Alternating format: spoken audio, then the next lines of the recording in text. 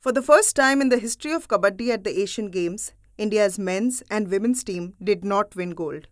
Back in Delhi, a group of petitioners led by C. Honappa Gowda and S. Rajaratnam, both former internationals, filed a case against the Amateur Kabaddi Federation of India, alleging, among other things, corruption, failure to follow the guidelines of the National Sports Code, and an opaque selection process. On August 3rd, the Delhi High Court removed Mridul Bhadoria Gehlot as president of the AKFI and declared her election invalid. Mridul is the wife of Janardhan Singh Gehlot, who was president of AKFI for 28 years before he was removed from the position in 2013 based on the sports code. Retired High Court Justice S.P. Garg is now the court-appointed administrator for the Kabaddi Federation.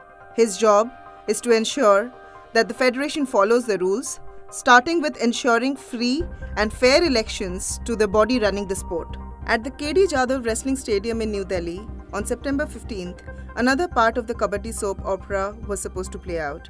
Two unprecedented matches between the teams that represented India at the Asiad and the team selected by a court-appointed committee.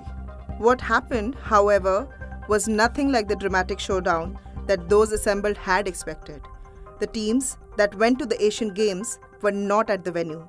And the AKFI officials, though they declined to speak on camera, told us they were following the court's order by selecting a team based on an open trial that would then play against the senior national teams if required.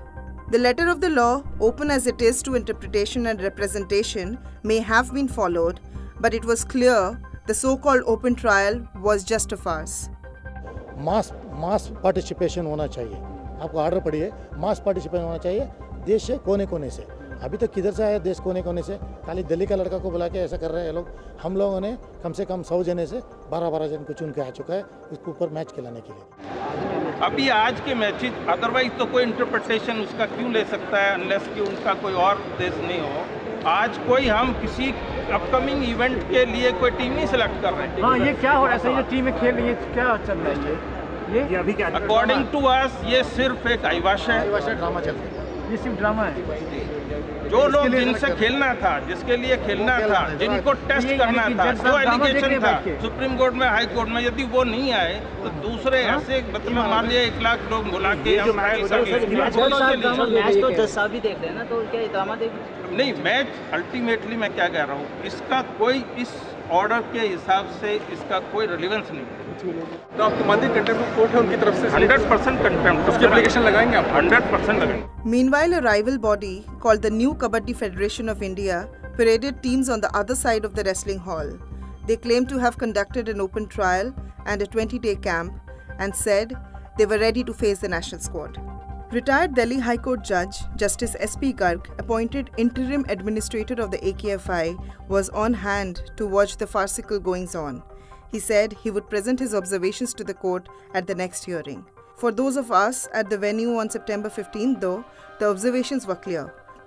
On the one hand, the Pro Kabaddi League is beaming the rural sport into millions of homes, proving both popular and lucrative.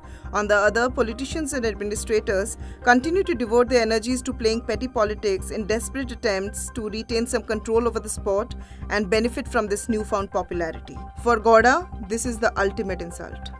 Kabaddi में ऐसा तो अन्याय हो रहा है उसको देख नहीं सकते, तो इसीलिए हम लोग कैसे भी इसको रुकना करके हम दोनों डेयरिंग करके कोर्ट में आए.